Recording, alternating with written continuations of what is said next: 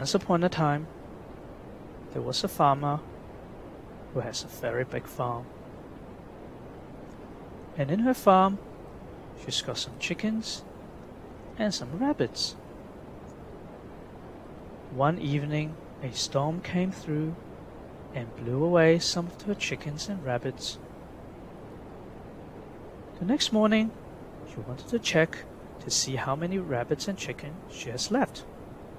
But behind the fence, all she could see were some heads and some legs.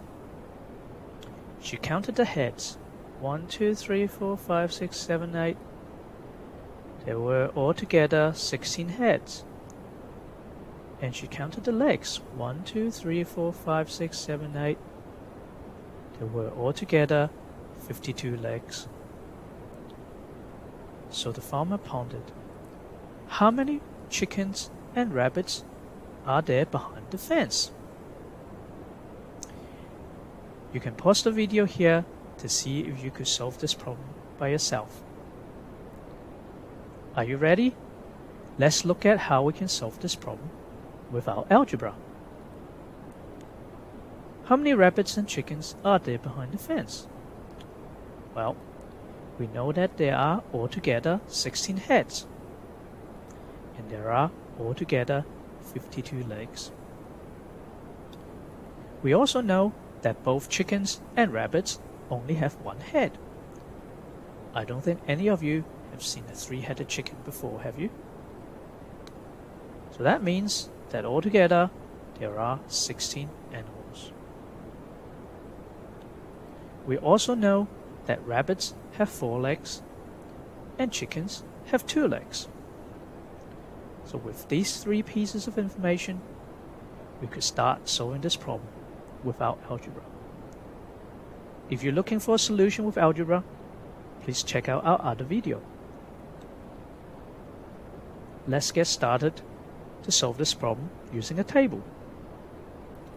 We'll draw a table with 3 columns. A column for chicken, a column for rabbit, and a column for legs.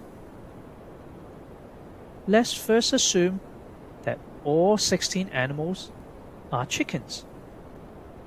That means that there are no rabbits, and the total number of legs is 16 times 2, because chicken have 2 legs, which is 32 legs. But we need 52 legs, so that means we need 20 more legs. How are we going to get these 20 more legs? Well, if you go back to the rabbits and the chickens, a chicken has 2 legs, a rabbit has 4 legs.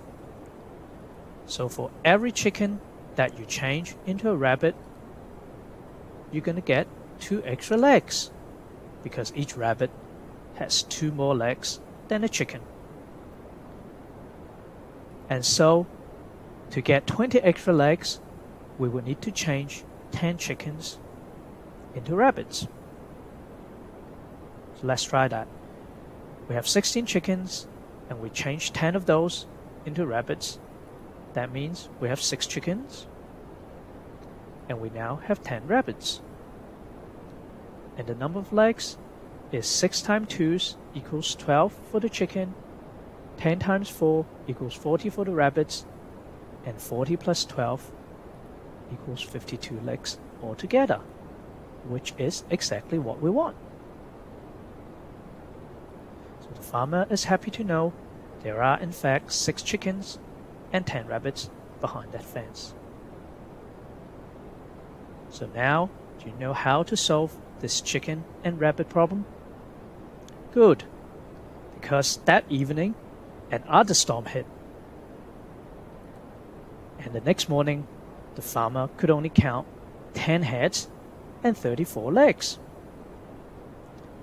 How many rabbits and chicken does the farmer have left? Leave your answer to the comment section, and if you like this video, don't forget to like and subscribe. I'm William, and this is Beyond Infinity. We'll see you in the next video.